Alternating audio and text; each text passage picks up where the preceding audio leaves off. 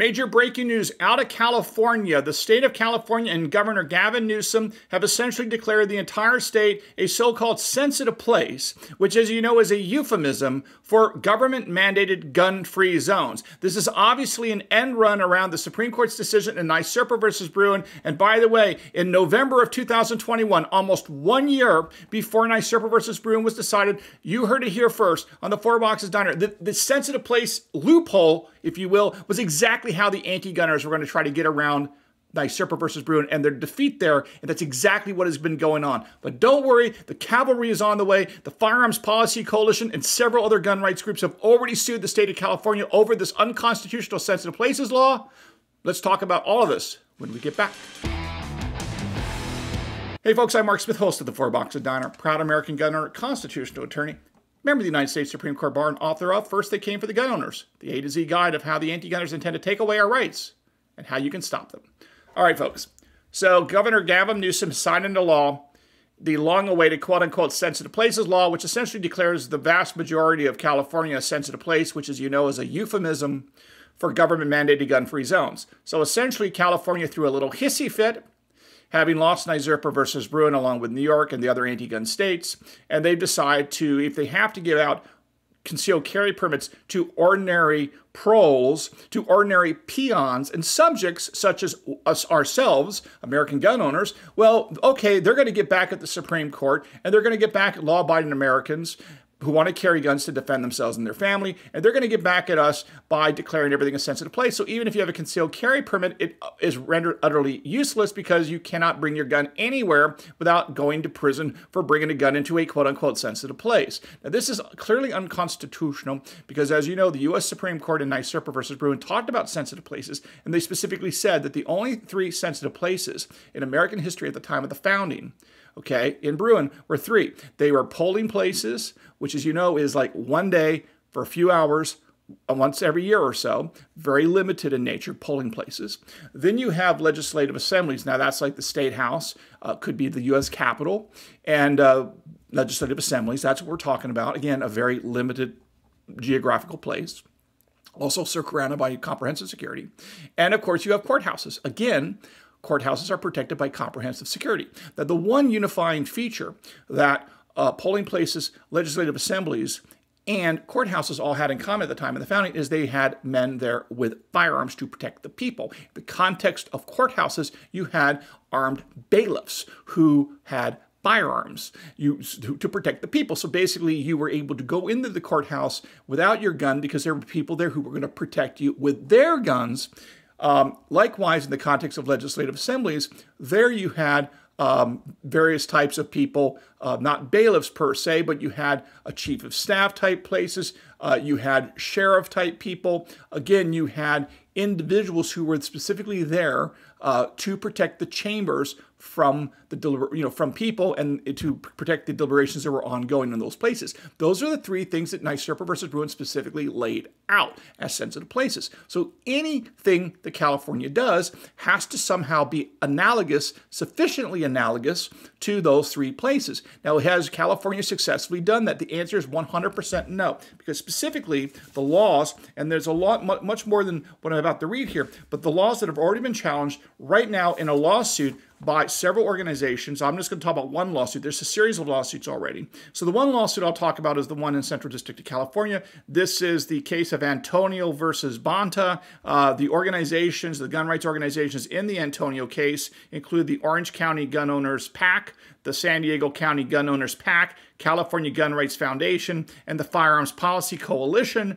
They have all brought this lawsuit in the Central District of California, immediately challenged this sensitive places law. Specifically, they laid out and said that indeed this violates the Second Amendment because you cannot declare everything a sensitive place. That is not from my lips. That is actually from the lips of the United States Supreme Court. And I'll put a link at the end of this to a video I did in November of 2021. Now, November of 2021, mind you, is almost a year before the Supreme Court issued the NYSERPA versus Bruen decision in June of 2022. And in November 2021, I specifically predicted this is exactly what the anti-gunners were going to do. They were going to get their butt spanked in Bruen, and the way they were going to get around it is to try to declare everything a sensitive place. happily, the U.S. Supreme Court anticipated this as well and basically said, yeah, there's 3 sensitive places at the time of the founding that we presume to be sensitive places and none others. And that, again, is polling places, courthouses, and legislative assemblies. So it's up to California to show that what they're trying to declare a sensitive place is analogous to those 3 places. And it's going to be a stretch because if you actually look at what they're talking about, here is essentially the list of what's been declared as a sensitive place by California. That would be healthcare facilities, public transit and mass transit facilities, places where liquor is sold, public gatherings, parks, such as public parks and athletic facilities, public property controlled by the State Department of Parks and Recreation, gambling establishments, stadiums and arenas, public libraries, amusement parks, and zoos and museums. Okay, these are all toasty-mosty at the end of the day is my guess, because we know that none of these things at the time of the founding or anything even analogous to these were deemed government-mandated gun-free zones. And as you know, at the time of the founding, when there was a concern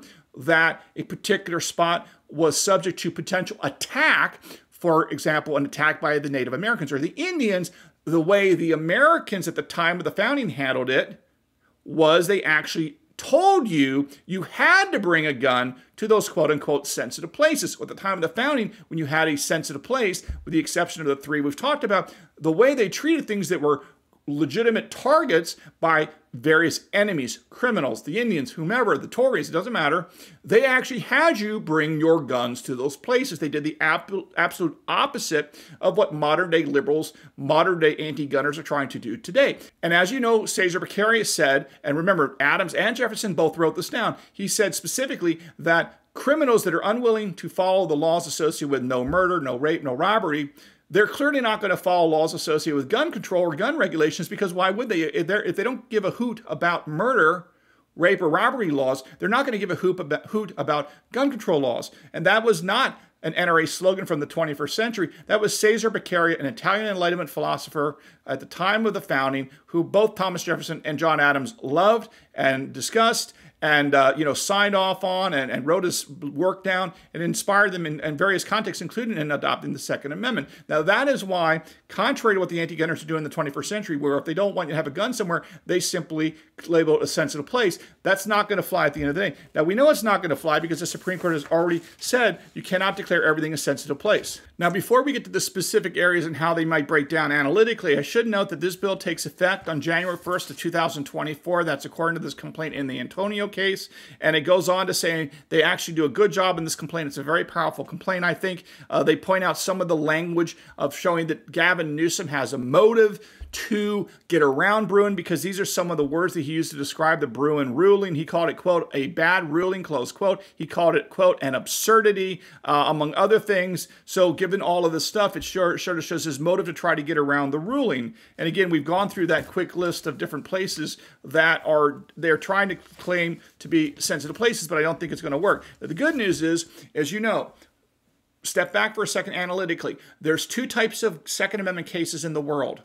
You know, the old saying is that Gaul was broken into 3 parts. That's what the Romans used to say, since we all have to think about the Roman Empire every day now. So I'll try to work that in to help you out in that context. So yes, Gaul was broken into 3 parts. And I think the way to think about Second Amendment cases is they're broken into 2 parts. You either have arms ban cases where a gun or a magazine is being banned or the sale of it is being banned. Those ban cases are governed by the Heller in common use test. That's part 1, or that's category 1 of Second Amendment cases. Everything else falls into category number 2. Because these are lawsuits dealing with sensitive places or gun-free zones, they fall into category number 2 because they don't involve arm ban cases. And in light of that, you do the Bruen methodology as opposed to the Heller methodology, even though Bruen and Heller really have the same methodology. But just to keep it clear in your mind, you follow Bruen specifically. And what Bruen says, of course, is that you start with the text of the Second Amendment. Well, we know that the text of the right of the people to keep and bear arms is implicated by this ban because it's saying that the plaintiffs and the Californians who have concealed carry permits already are not allowed to bear arms in these places. And since the text of the Second Amendment says you have the right to bear arms and you're being prevented from bearing arms in these places, the text of the Second Amendment is implicated. Once the text of the Second Amendment is implicated, you know what happens. It's very important. The burden shifts. The burden shifts to the government, in this case, California and Gavin Newsom and Rob Bonta, to come forth with historical analog laws at the time of the founding that justify the modern-day gun control law they're trying to uphold or sustain. So here, that's exactly what's going on. So again, here, sensitive places, the text is implicated. The burden is now shifted to California. They have to come forth with historical analogs to justify that they can ban guns historically, as a matter of history, in places like buildings, real property, parking areas under control of the public and private hospital affiliates, anything involving mental health, real property and parking areas under the control of where they buy and sell alcohol, buses and trains and other forms of transportation paid for with public funds, and so on and so on. But if you go back to the founding, again, the Supreme Court's already said there's really only 3 places, and one of the critical things that made those 3 places unique was whether it was a sergeant at arms for the purposes of legislative assemblies, whether it was a bailiff for the purposes of courthouses, or general police specifically for a limited day and a limited time for polling places. You had some form of comprehensive security that's being provided to you from the government specifically to you. You can't just label something a sensitive place. The government has to actually act on it and demonstrate it's sensitive. And the way to do that is they have to provide for comprehensive security. And there is simply no way in the state of California where they cannot even keep or are choosing not to keep the streets of San Francisco clean and safe that they're possibly going to provide comprehensive security for any of these places that I've just described. So they're going to ultimately fail in this case as I see it. But again, the burden shifts to California. They're going to have to come back and say specifically that there are quote unquote well-established and representative historical analogs that show that what they're trying to declare as a sensitive place is indeed a sensitive place. And I think that is going to be a stretch. So we'll continue to cover these lawsuits, including this Antonio case, very carefully, but I'll just sum up this video with a quote here, very powerful, from the Citizens Committee for the Right to Bear Arms Director Andrew Gottlieb. This is what he said in a press release about this new sensitive places law out of California. He says, quote, Gavin Newsom continues to blame gun owners for problems he is not addressing as the state's chief executive.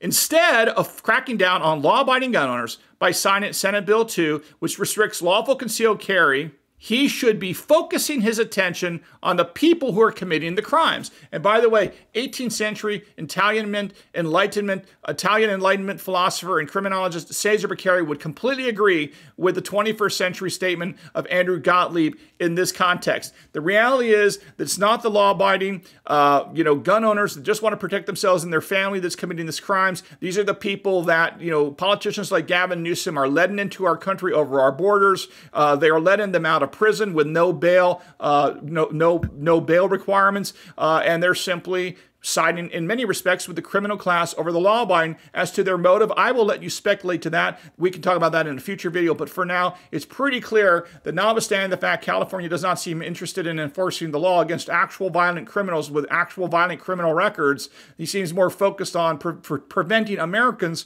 from being able to protect themselves in a state where it doesn't appear as if the police are able to, whether they're willing or not is a separate question, but it doesn't appear as that the police are being allowed to do their job to protect people. And even if they were allowed to do their job, it's unclear if they could do so because, as you know, the old saying that says when seconds count, police are minutes away, that is just a truism. It's nothing against the police or law enforcement or anything like that. It's just the reality is that when the criminals attack, the police are usually too far away and you just don't have time to get them there no matter what, because for a whole host of reasons, everything from slow 911 calls, or maybe you don't have the ability to call 911, or maybe they're on the other side of town, respond to another call, whatever it is. At the end of the day, we as American gun owners and we as Americans are our own responder, whether we like it or not. And Gavin Newsom here is trying to make it harder for us to do our job as first responders for ourselves, our families, and our communities. All right, folks, hope you learned a little bit something here at the Four Boxes Diner about the California law. Don't forget to follow me on X at Four Boxes Diner, and we'll see you again soon here at the Four Boxes Diner.